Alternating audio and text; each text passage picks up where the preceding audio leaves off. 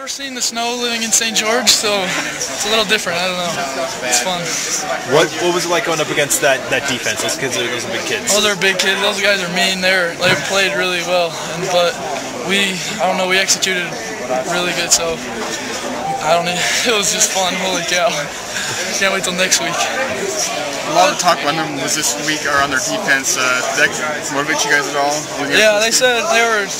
I saw a lot of stuff they were saying about us losing last year 41-0. We're Region 9. They say not that good. So we all took that to heart, and we wanted to prove everybody wrong because I think Region 9 is pretty good and down in the south. So. How much did last year's loss motivate you? Every day I thought about it. We thought it was going to be a lot closer than it was, but 41-0, that was a bad taste in our mouth. So, yeah, every single day I thought about that. I was hoping we would rematch them again this year, and it was fun. How did you guys want to attack them tonight? We were going to try to pass a little more than we did today, but the snow kind of affected that. But we ran pretty effective, so it was fun.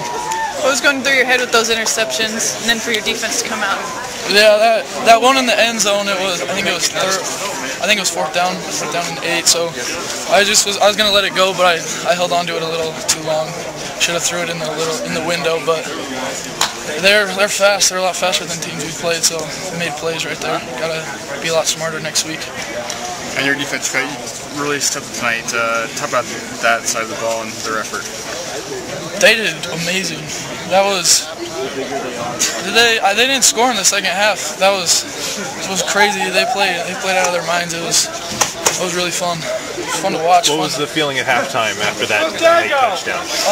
We felt we were doing good because it was 7-7, and then they got that last play. We lined up a little wrong, so it was pre-snap. But I don't know. In the locker room, we felt like we could come out with it. Our coach said he's played in 4 games, and then they've lost 2, they won 1, and it was that exact same score. So he said the teams with mental toughness will come out, and so I think we showed a little mental toughness right there. Going forward, you guys have got Spanish Fork. What do you guys know about them, and what do you got to prepare for? I watched their game last night against Desert Hills. They're a good team. They play like us a lot. They're spread it out, unlike the teams we've played so far. All 3 have played our run team, so we'll have to change it up a little bit, but we'll see how it goes. We practice against it every day. We run it, so I think it'll be good.